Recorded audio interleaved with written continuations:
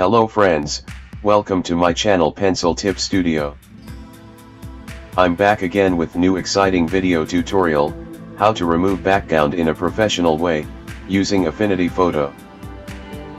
As you can see in this photo, removing background from this kind of photo is really complicated,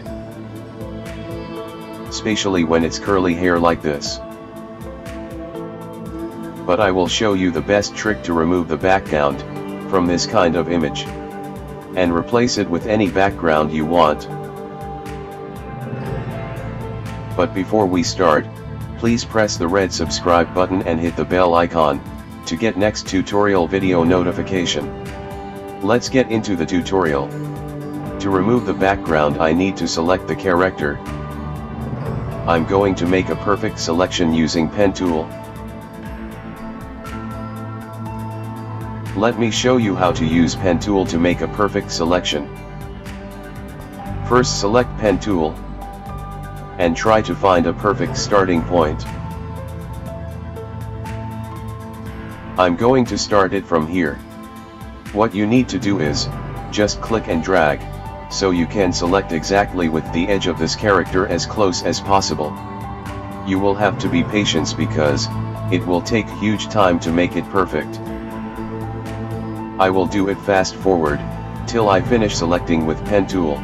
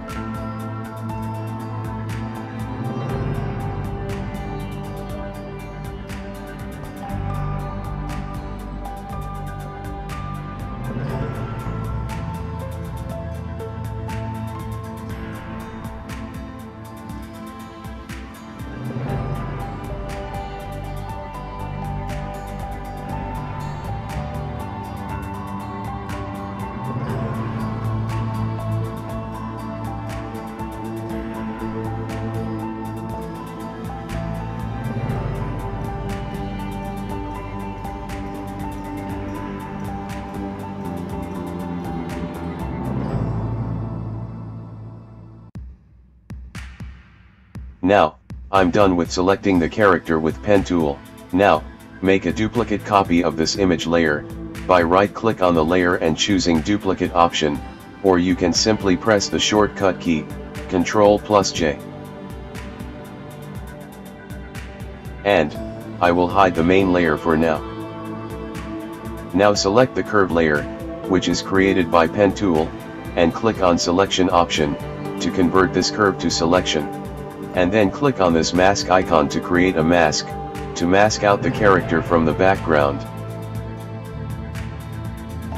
Now, I will press Ctrl+D, to deselect the mask.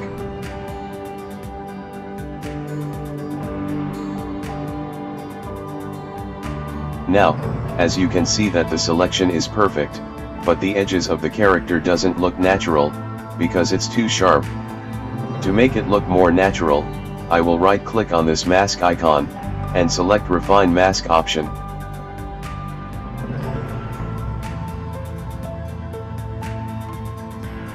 In Refine Selection dialog box, I will adjust the border width.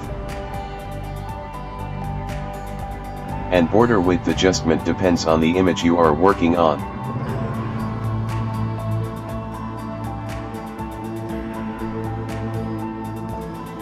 Now, I will refine the edges of the hair, by painting over the edges, to make it look more natural.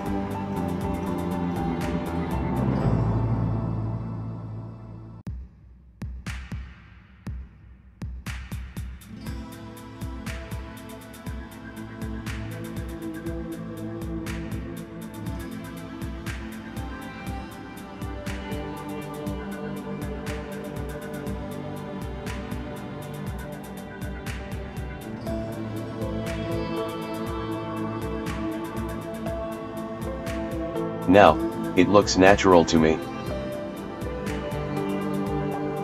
And I can place any background to this image. Let's try to place a beautiful background now. I will copy this background, by pressing Ctrl+C.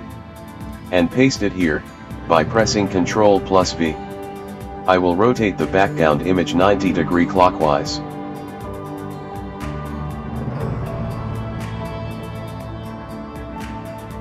And I will place the background layer below the character layer. And scale the background image to match the frame.